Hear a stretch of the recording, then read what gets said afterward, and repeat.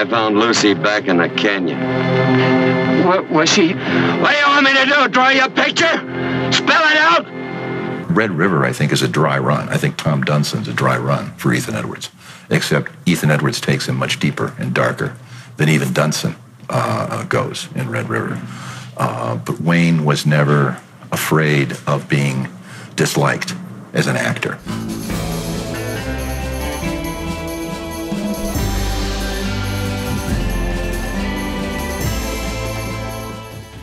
Hi, I'm Rob Ward. Welcome to A Word on Westerns, where we talk about Westerns.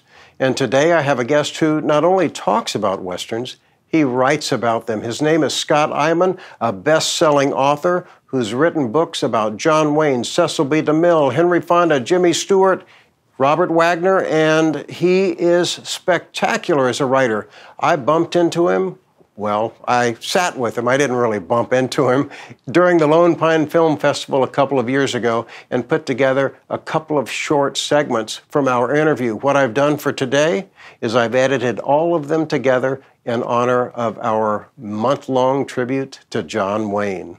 That's right. May is A Word on Wayne, and I'm glad you joined us today. You're going to like hearing Scott talk. I love his voice. He should be a radio guy, but he's a terrific author. If you don't have his books, run out and get them. If you like content like this, please subscribe and don't forget to check out our Patreon page. You can watch all of our shows with no commercials. So here he is, Scott Eyman, talking about our heroes, John Wayne, Jimmy Stewart, and Henry Fonda. I think John Wayne would have been a success in any business he went into. If he'd gone into law, he'd been a successful lawyer. If he'd gone into the circus, he'd been a circus operator. Because he went into the movie business, became a successful movie star. Because he was an achiever and a workaholic, frankly, and tended to go through obstacles rather than around obstacles. But if you look at a John Wayne movie from 1937, 38, and you look at a John Wayne movie from 1932, he just gets much better. He's more natural. He knows what to do with his hands. He's still a movie star, but he's also an actor. He knew Ford from when he had been a prop boy at Fox. Out of college. And what was it that Ford saw in him that, one, made him hold out for Duke in Stagecoach, and two, why did he wait so long? He was waiting for Duke to get better. If he tried to do Stagecoach in 1935, I don't think Duke could have carried the picture, because he was going to cast it with a premier list of character actors, Hollywood's best character actors: Thomas Mitchell, Claire Trevor, George Bancroft, Andy Devine, John Carradine. These guys are all complete pros, and they would have overwhelmed the John Wayne of 1933 or 1935. By 1938 or 39, he could meet them on their own terms, you know? And also, Ford sculpted the picture around Wayne. His immense likability, his charm, his physical grace, the way he had of reacting without seeming to react. Take it easy, Gatewood. We may need that fight before we get to the ferry. You wouldn't be much good in a fight, you jailbird. Wayne's reactions become our reactions as you watch the picture. So it's a very self-conscious showcase on Ford's part for his friend Duke Wayne. Without Ford, would Wayne have become a star? I think he would have gone on to bigger and better things. I don't know that he would have become John Wayne, American icon, without Ford. If you take Ford's pictures out of Wayne's filmography, it's an entirely different career. His dying day, he believed that he owed his career to John Ford. I'm not so sure. Howard Hawks obviously saw something in Wayne that Ford did not, and cast him as the older man in Red River. But would he have done that if Wayne had not already shown in movies like They Were Expendable and Stagecoach and Long Voyage Home that he could command the screen and also act? You know, I doubt it. I suspect Wayne would have been a lower-level leading man action hero, if not quite the heights that he would have come to. But he was not going to be a Republican monogram for all his life. That wasn't going to happen. Why do you think when The Searchers came out, which is revered as one of the greatest films ever made, not just Westerns, but greatest films, it was sort of looked over in 1956 when it was released, and It's perhaps Wayne's most powerful performance. I found Lucy back in the canyon. What was she? What do you want me to do? Draw you a picture?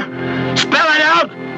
At the time, in 1956, as John Ford, I think, told Peter Bogdanovich, the general attitude was, oh, there goes senile old John Ford out to Monument Valley again. It's another John Wayne, John Ford Western.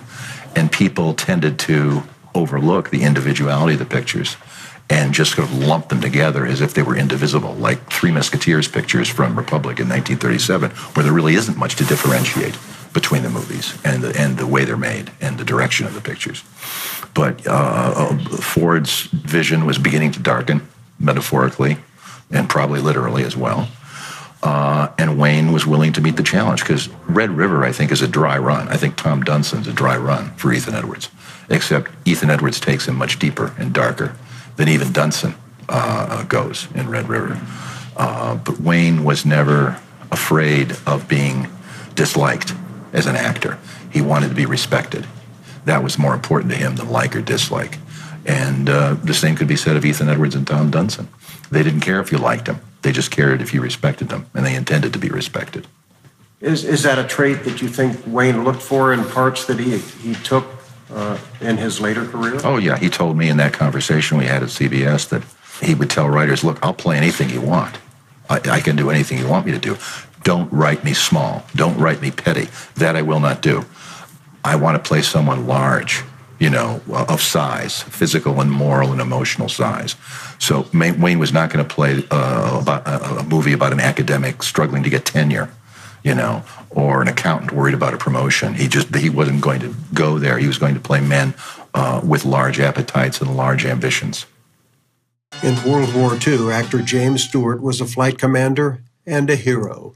Officially 19 bombing missions as a pilot in B-24s. There were a few more than that, where he was accompanying a sortie as a commander and went along. So it was probably more like 23, 24 in total. After the war, James Stewart made a career-changing move as an independent actor with no studio attachments, making a revolutionary deal for 2 films in 1950 at Universal with his agent at the time, Lew Wasserman. One of those films was a Western. I think World War II and his service in the Air Force during World War II was the making of him as an actor. The classic Stewart performances after the war, excluding It's a Wonderful Life, which I think he probably could have played before the war. Well, Winchester 73 was an add-on. Nobody cared about Winchester 73. The picture they cared about was Harvey, which Stewart had done on Broadway for 2 summers when Frank Fay, who originated the part of Elwood Dowd, went on vacation. And I think he was basically taking a screen test that he wanted to play the part of Elwood B. Dowd with the giant puka friend, invisible friend.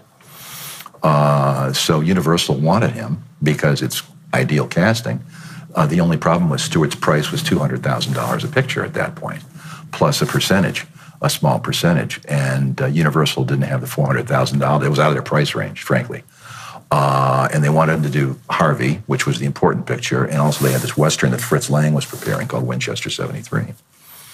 And he thought that was fine, but he wanted his money, and Universal didn't have that kind of money to throw around for a star. So Wasserman suggested, well, to Stewart, why don't we just take 50% of the profits?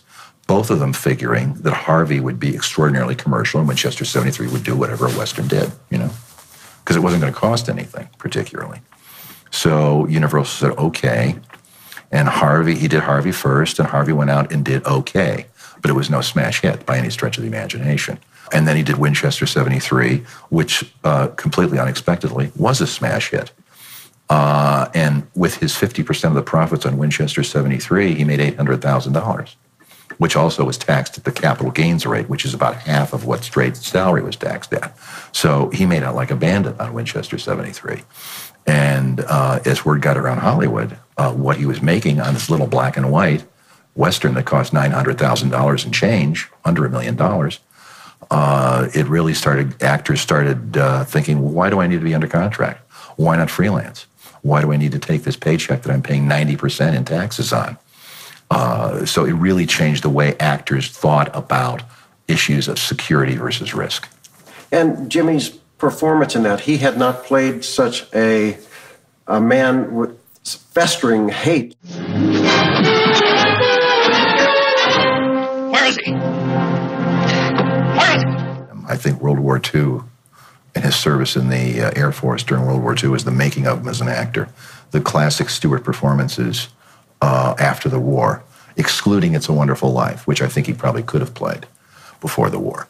But I don't think he could have gotten near Winchester 73 or The Man from Laramie or Vertigo before the war. I think the war, it gave him a reservoir of anxiety and fear and emotional stress that he could not express in his daily life because it wasn't acceptable. But he could express it through his work.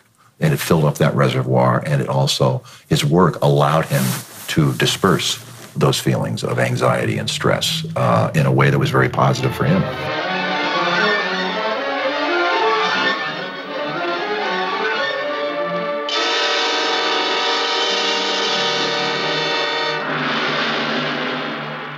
The book's called Hank and Jim, and it's about the friendship between Henry Fonda and Jimmy Stewart, who were best friends for 50 years, by actual count, 50 years, from 1932 to 1982 when Fonda died. They lived together in New York as starving young actors during the Depression. They both went to Hollywood within 6 months of each other, and they lived together in Hollywood, in Brentwood, in rented houses. Fonda got married first, then they went off to war. When the war was over, they came back to Hollywood, and Stewart moved in with Fonda's a house again because Stewart's house had been leased and had 6 months to go on the lease. So he moved into Peter and Jane Fonda's playhouse on the Fonda Ranch and lived there for 6 months amidst a bunch of cats that had taken up residence. So he had to coexist with a bunch of cats. And Jane Fonda to this day says, I'm the only person who knew Jimmy Stewart in a cat house. Fonda had, of course, been known as the American icon from young Abe Lincoln and Tom Joad in Grapes of Wrath, and Sergio Leone wanted to put a real spin on that. What was it about the casting of Fonda in that part that Leone wanted to accomplish? Well, he wanted to use the idea of Fonda's integrity and turn it 180 degrees. Because Fonda was always kind of stoic and removed, even as a hero, even in as Tom Joad in The Grapes of Wrath, or as the juror in 12 Angry Men, or as Abe Lincoln. I mean, he's not someone who punches people out. He's someone who holds himself in abeyance and watches and figures out the landscape. He's a less active force in a movie than, say, Duke Wayne was. And Leone liked that quality because he wanted to use it to suggest cold-bloodedness, to suggest sociopathy, essentially. And he wanted him to play a killer gunslinger. And Fonda read the script, and he'd never played anything like that before, but he was interested. But the script didn't read well because it was a clunky translation of the Italian original script. So he called Eli Wallach, who was a friend of his, who'd worked for Leone, of course, in Good, Bad, and the Ugly a year earlier. Wallach said, just go. Don't worry about the script. Just do it. Just say yes and go. You'll have a wonderful time. Trust me. And Fonda trusted Wallach, so he went to Italy and had a wonderful time working with Leone. Didn't he show up with a beard? He showed up with a mustache, a large kind of semi-handlebar mustache. And he was kind of hiding. And Leone said, no, I want the Henry Fonda the audience knows. I want the baby blues. And so Fonda shaved the mustache off. And they had actually a very effective working relationship because Fonda, unlike many movie stars, liked direction. He wanted guidance because he was such a serious actor and such a pointless actor. At one point, he asked Leone, should I pick up a glass with my left hand or right hand? And Leone didn't care. It was totally irrelevant to Leone. He didn't think like that. He wasn't that kind of director. But he was smart enough to realize that it was important to Fonda and that he needed that kind of specific direction. So he said, oh, use your right hand. But it really didn't matter to Leone, but it mattered to Fonda. So he met Fonda on his own terms.